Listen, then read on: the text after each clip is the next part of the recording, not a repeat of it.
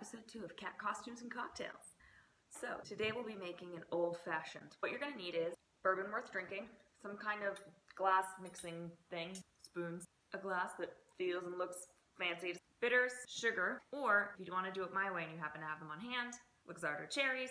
So I just use my cherry in place of sugar, and orange should do. Ice. Muddle the sugar with the bitters. 2 dashes of bitters, muddle the cherry. Muddle, by the way, basically means smush. Oh my god. Got it. Add the bourbon. 2 ounces. Exactly. Add the ice for mixing. Stir. Let some of the ice begin to break down.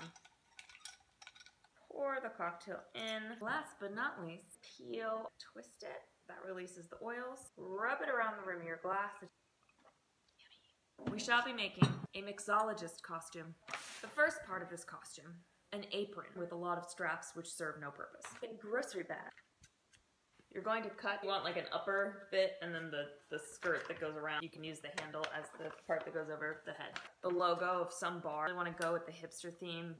For Chin Wagon. After you've given your cat a little grooming, you usually have some fur leftovers. Crumple it into a little ball and hold on to that. Once you have the apron on, smooth out the facial hair of your cat. They may not all have as glorious a mustache. Take the ball of fur from earlier.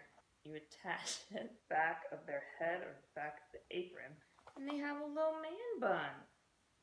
Oh, you're so cool now that you're not in high school. Man bun. Boom. Are we only gonna play Fleet Foxes in the bar? Oh no, you lost your man bun. Probably for the best.